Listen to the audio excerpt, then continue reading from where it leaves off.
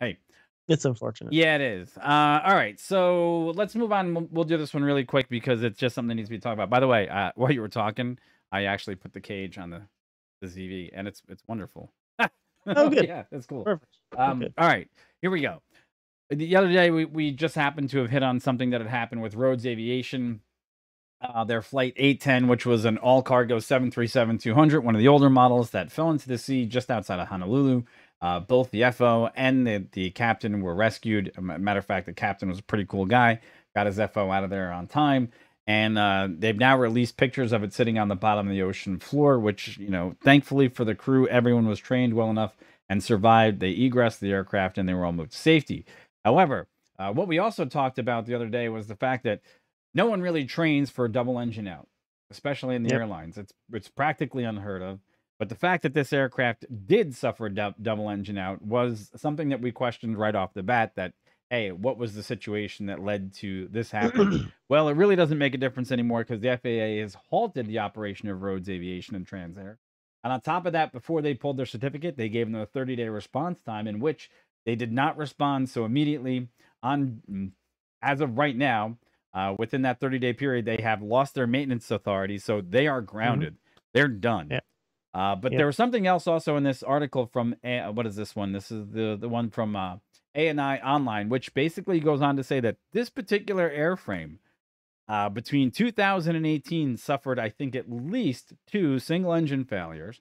One at I think it was at 2,000 feet, and then there was another one. So there was one on April 18th, 2018, that they had an engine failure on that one, and they got three backfirings and then a shutdown. And then there was another one on January 30th, 2019, reported another failure of the number one engine. Okay, and that report was less detailed.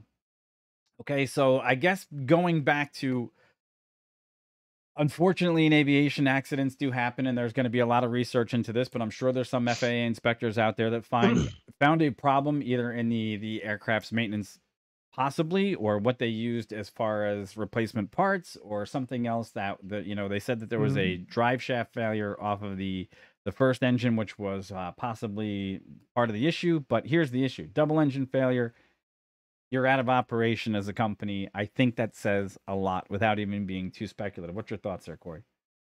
Yeah, same. I mean, stuff does happen, things do break, and of course, the FAA has the one of the responsibilities to do some oversight in terms of maintenance as well, and that's a good thing, right? So if you're not involved in this sector, it's a good thing the FAA has such a close eye on maintenance.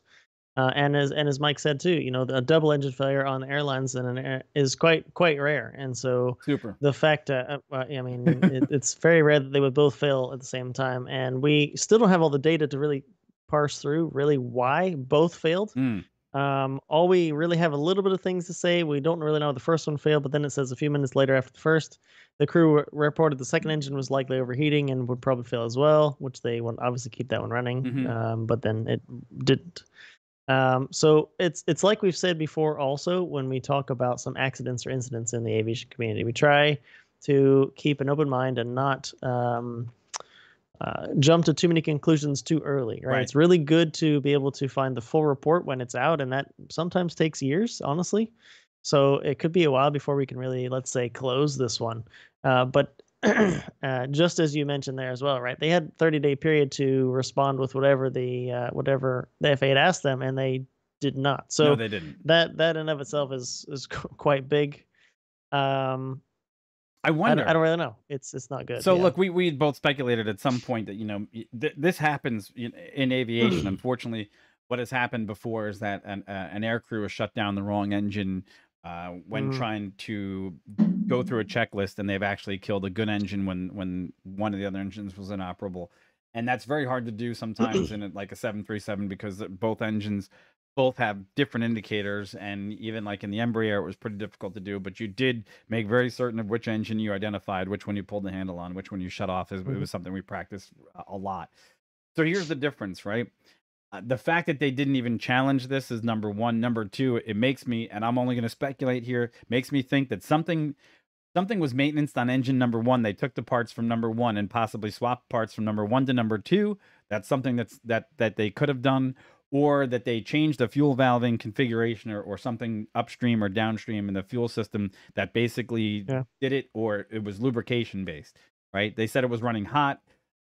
You know, there could be a couple of reasons there that other things could happen. However, if they were unsafe, and I hate to throw that out there when there's operators doing things like this, but the FAA doesn't take action like this unless they find something that is generally pretty bold faced and saying, look, this is not up to par.